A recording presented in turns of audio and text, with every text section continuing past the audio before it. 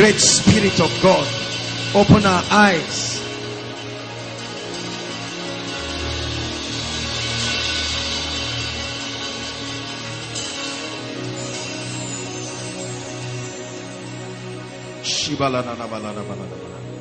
And this is the faith that overcomes even our faith. This is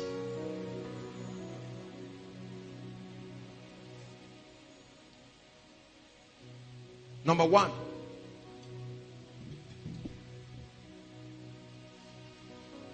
The faith of God that produces results in your life always starts with revelation. Bible faith, please hear me, always starts with revelation. You can never manifest true faith until there is a revelation. A revelation.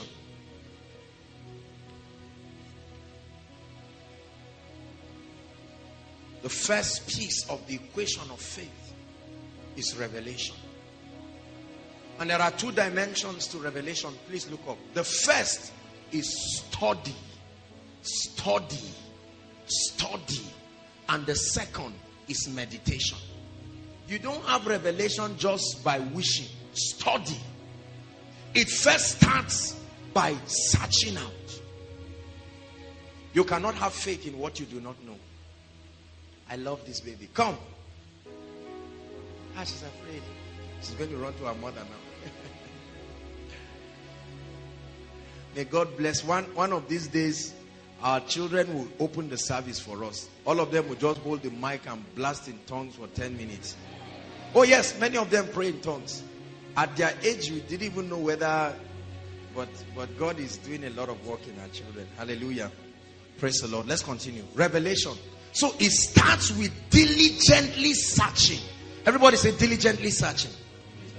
Now the problem with many believers, you cannot spend your life just reading newspapers, chase magazines, name them, all those kinds of rubbish, and expect to have Bible faith. Even if there is a column where a man of God quickly shared something, faith doesn't come that way. Brothers and sisters, there is an investment you must make in studying the word. Look at me. This is your promised land. You must walk through it. Every time you read the Bible, it's like you are walking through your promised land to see what God has given you, to see what has been apportioned to you. So as I study this, I see, verily, verily, I say unto you, he that believeth on me, the works that I do, he shall also do greater works than this. As I study, I begin to see, if ye be willing and obedient, you will eat the good of the land. And it shall come to pass, if thou shalt diligently hearken to the voice of the Lord, to do and observe all that I command thee this day, right? That you will be exalted above all nations, and these blessings will come upon you and overtake you. Are you getting my point? When you are studying the Bible, imagine that you are walking around your land of promise.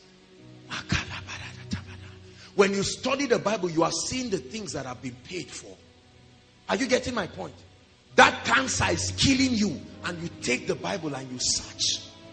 And you see where he hung on that cross and he said, it is finished. But that has not entered you. You are aware. Remember, you are getting revelation, and this is only the first part. That's why I'm telling you, what many people call faith is not faith. So I begin to walk around the promised land. Like he told Abraham, he said, from where thou art, lift up your eyes and look eastward, northward. That's what you do. When you begin to study, it's like you are walking through your land of promise. Brothers and sisters, you may be soaking Gary, just walk through the land.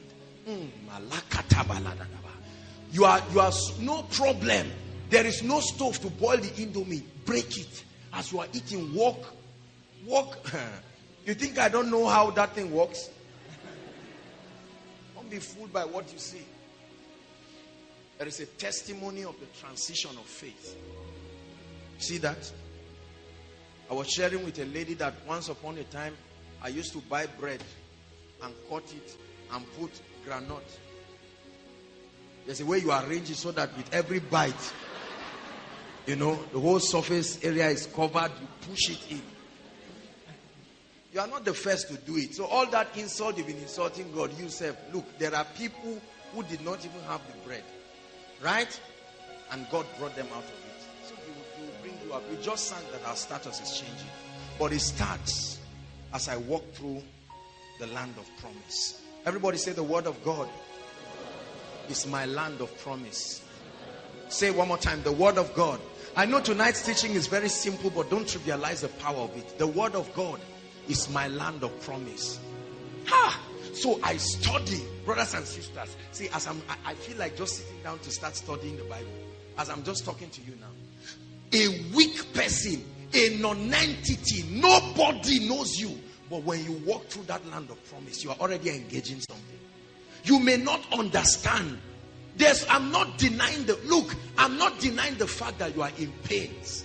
Don't get me wrong. Faith does not deny what is happening. You see that? So if I'm sick and I say I have headache, it's not negative confession. No. Please. If you want to say you are well, say you are well. But if I'm sick and I tell you something is pinching me here, it's not lack of faith. Are you getting my point? Many of us have felt so guilty. We don't even know when you are serious, when you are saying the real thing or not. You say, bros, can we get 20 naira? I say, I'm rich. Say, no. The issue is, if you don't want to say, okay, there's nothing exactly in the pocket, please don't feel embarrassed. Don't make it look like the word of God makes you a fool. Are you getting what I'm saying?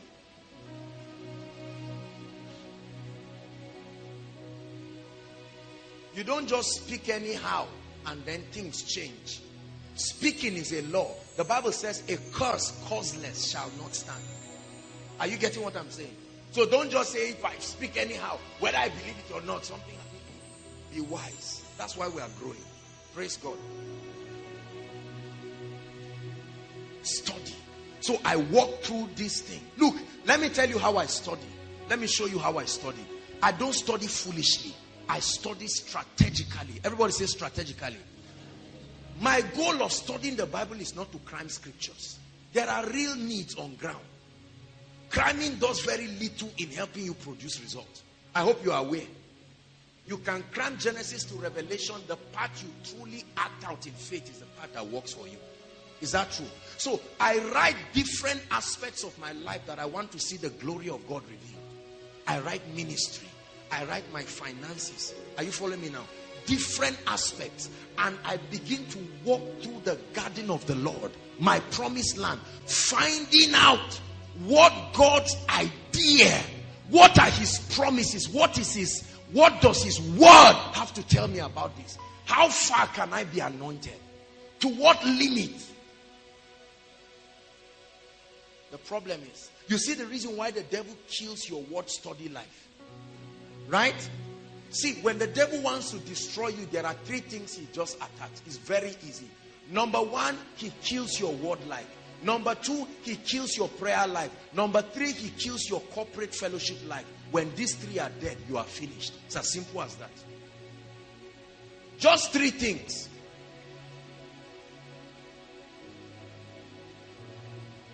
You want to go and study, and all of a sudden that lukewarmness. Notice, ladies, you've read novels that are 2 times larger than this.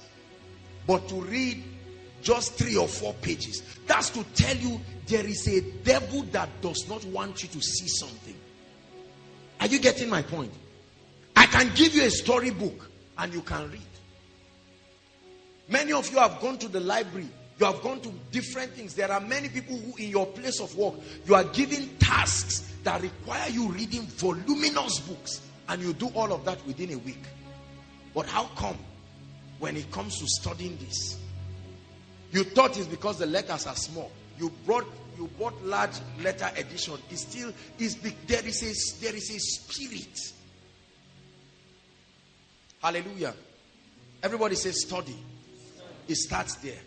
Let me not deceive you, brothers and sisters. Faith is not cheap.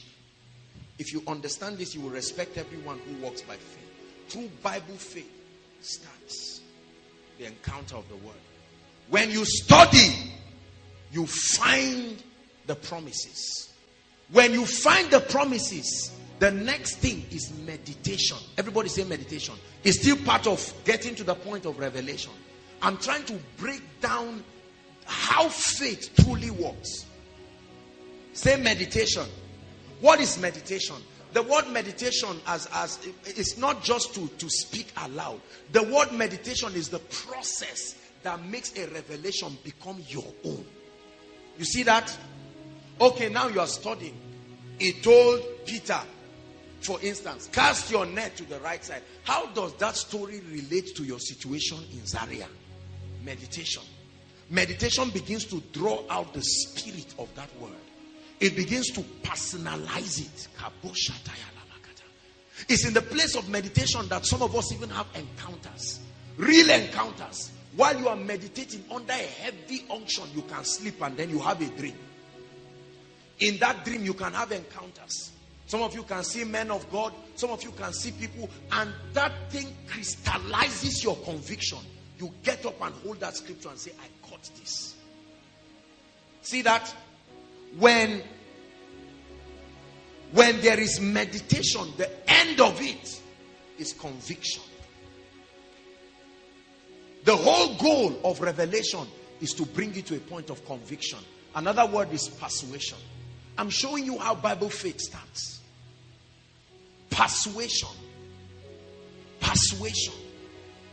If you are not persuaded, you cannot finish the equation because you will doubt on the way. So you must strengthen your persuasion before the journey begins. Hallelujah. You don't believe in tithing. You just did it because your pastor lashed at you and said, look, you have not been paying tithe. I'm watching those who are standing. I'm working in the same office with you. It's me that pays your salary. And you get angry. And you get afraid. And so just to please your pastor, you just squeeze your envelope and frown and stand. And you lift it up. Let him see, oh, I'm dropping it now. You won't be blessed that way. That's mechanical. I never do things until I have the